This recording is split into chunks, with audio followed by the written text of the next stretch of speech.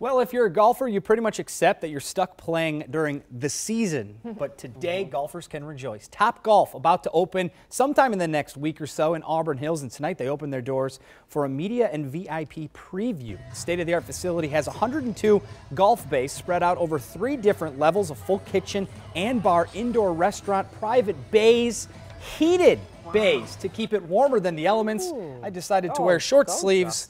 Bad idea. So when you do go, wear long sleeves. Max White wore long sleeves. It's a serious golfer thing. Not really. Andre Drummond taking a couple of hacks. Everybody can do it.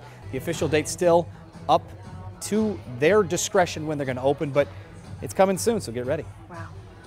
As far as the game, how it works is you hit microchip golf balls at these targets in the field out here. And if you make it in one of these targets, the chip reads that, how close you are to the hole, and gives you points. So it's kind of like darts and golf put together. It's just a good time. You can have food and drink in your bay. So it's really everyone's game.